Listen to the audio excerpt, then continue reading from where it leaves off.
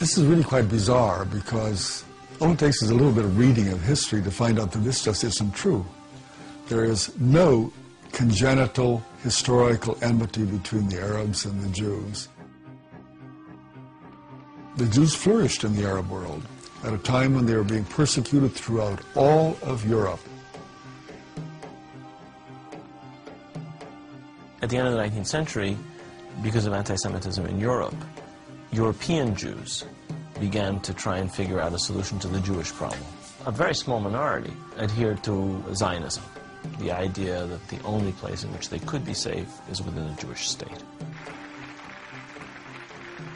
Zionist Jews actually had a design on the land of Palestine, the idea of creating a homeland for Jews in the land of Palestine. And this is really the beginning of the conflict. The mainstream Israeli Jewish society believed, because that's the way they had been educated, that Palestine was empty, had been empty when the Jewish settlers came there.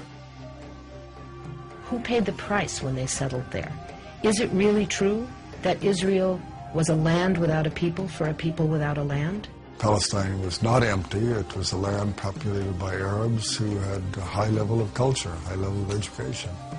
With farms and markets and towns and villages and roads and commerce and lots of interaction with the rest of the world.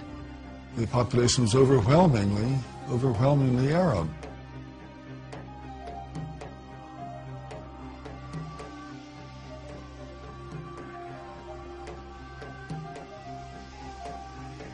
Jewish immigration increased under British rule following World War I, when Britain implemented the Balfour Declaration, promising a Jewish homeland in Palestine. This measure conflicted with Britain's previous promise of self-rule for Arab inhabitants throughout the region. Britain was basically extremely supportive of the Zionist movement. It helped to establish all of the structures of a state. At the same time, the Arabs of Palestine were denied the right of self-determination.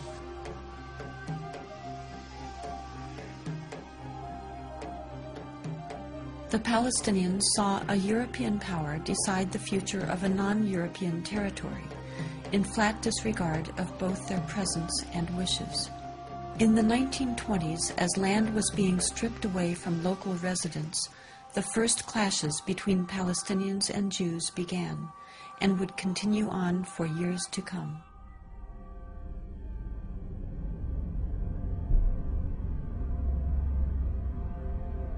Until the early 1930s, the Jewish population of Palestine remained under 17%.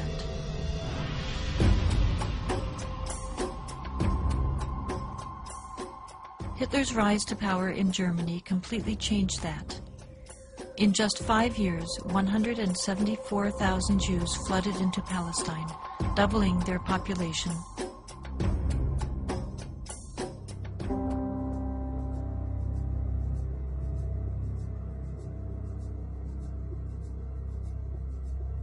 As the world attempted to make amends for the horrors of Nazi genocidal policies, efforts to make Palestine a Jewish homeland increased. The Palestinians, they were not the Nazis. They were not responsible for the Holocaust.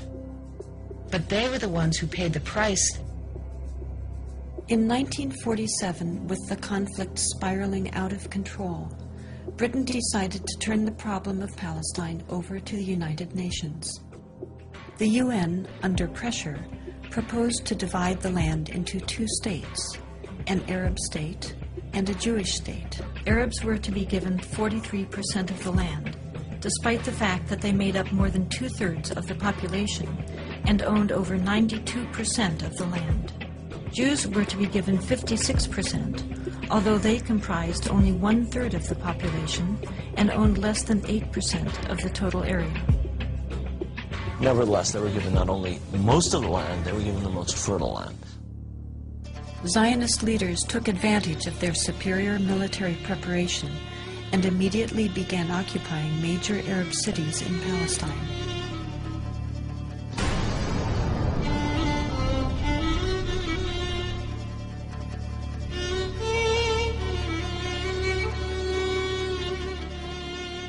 I was among the people that conquered Akko.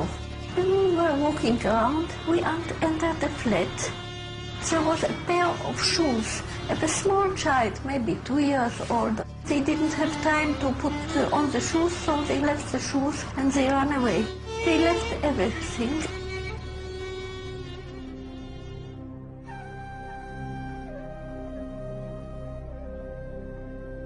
We found out that there was a systematic expulsion of Palestinians, and there was, as I said, there was an ethnic cleansing operation taking place. The most infamous campaign was the massacre at the village of Deir Yassin, where over 100 men, women, and children were systematically murdered.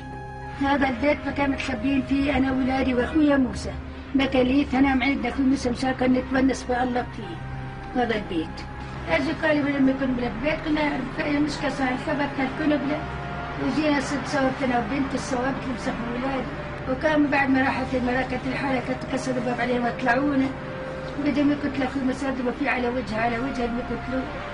اتناولت 250 ليرة من عدة وقلت يا خواجه بس ان شاء الله الطالب اللي كنت لسه قال لي كتير انت كويس هات المصاري وبعدين كنت الحنو شو تسوي فيها كنت الحنو اجراك يا ويلي هزمتك على السلام تحيي هذا لكن يعود حتى في قوم السير لا يكون راسك يمسك الدواء حتى 5 ليرة تحت راسها.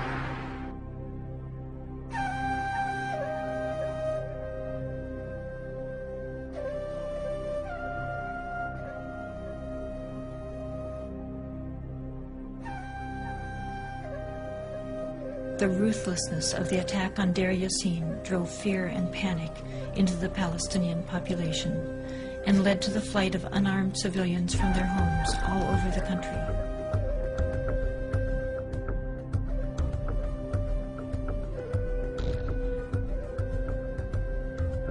As a result, maybe 300 or so thousand Palestinians had already been expelled before the first Arab soldier entered Palestine. Some of the neighboring Arab armies finally intervened after May 15, 1948, when Israel officially announced its statehood. Although there was a lot of war rhetoric on the Arab side, very few soldiers, Arab soldiers, were sent into the battlefield. And actually, for most parts of the war, there was superiority on the side of the Israeli army.